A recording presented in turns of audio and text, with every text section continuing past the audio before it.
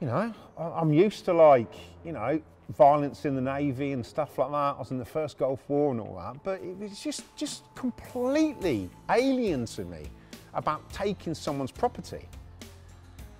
And I didn't really know what to do, how to react. This bloke's still giving Nev shit. He's still fucking giving him shit. I'm like, why isn't he giving me shit? And I'm thinking, I'm nice and, maybe it's because I'm nice and smart. I've got a shirt and tie on.